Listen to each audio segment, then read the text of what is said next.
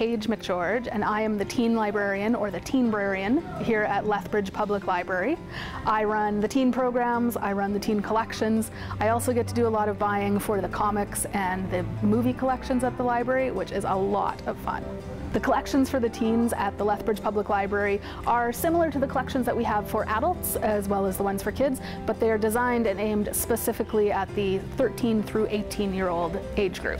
We have fiction, so novels, as well as some poetry and short story collections.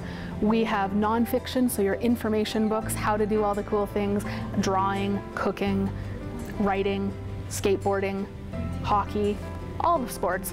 We have paperbacks as well as hardcovers in all of these collections. We have audiobooks on CD as well as downloadable versions, so you can listen to books on your phone, on your tablet, on your laptop.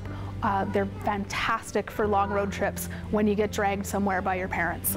One of the most interesting things to come out of sort of the YA or young adult literature research recently is that teens actually like paper books. You would think that the younger generation would be more into digital media, but when it comes to sitting down with a good story, teens actually prefer good old-fashioned paper.